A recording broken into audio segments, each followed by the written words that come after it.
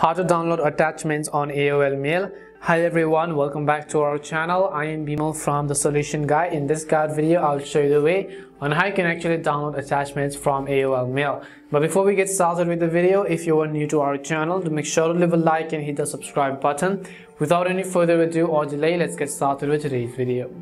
It is very easy to download attachments or any type of files you receive on AOL Mail. For that, first of all, make sure you have either downloaded or updated the AOL Mail app to the latest version.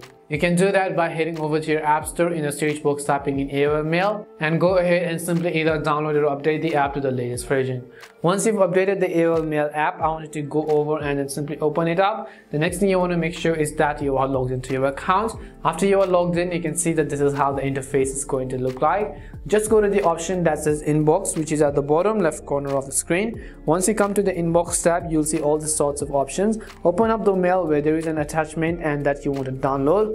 So currently you can see I have two attachments over here. One is basically a PDF file and one is an image. So if you want to download that image, just tap on it and you'll find this option which says download, which is at the bottom of the screen. Just tap on the option called download. As you tap on the download option, that particular image or attachment is going to be downloaded. Similarly, if there are any other files over here, select that particular PDF file that you want to download. It could be any other file that you receive or any other attachment that you have.